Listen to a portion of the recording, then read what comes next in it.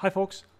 Fusion 360's ability to pick a feature like a hole and hit the delete key to remove it is a great feature. It can be super useful when you're trying to work with parts or simplify other people's parts. But there's an even better way to do this. To make sure this works, go up to your name, preferences, design, and make sure enable arrange and simplifies tool is checked.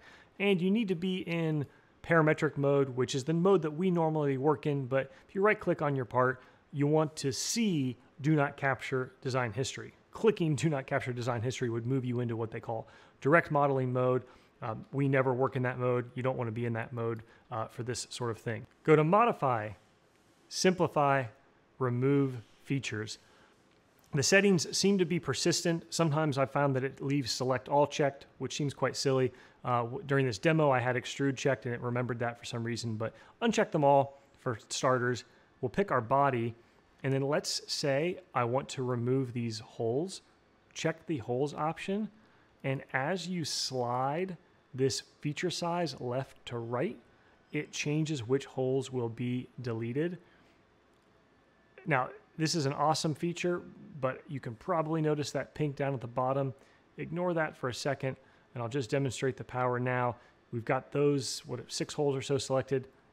Check delete, and they're all bulk removed.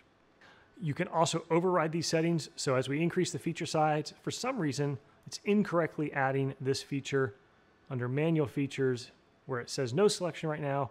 We should be able to check those and remove them from the delete feature option, and we get along just fine. Where this, frankly, though, is even more helpful is fillets or chamfers. We've all gotten that model in, and especially for us machinists, sometimes I just don't want all of these fillets and chamfers. They can mess with height planes and drilling hole depths and so forth. Modify, simplify, remove features, chamfers.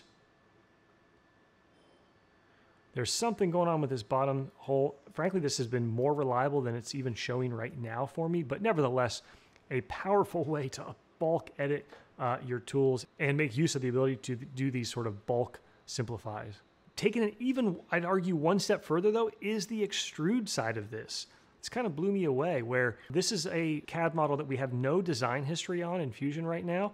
If we check extrude, it's actually looking for various different things that Fusion deems as extruded features. This is really powerful.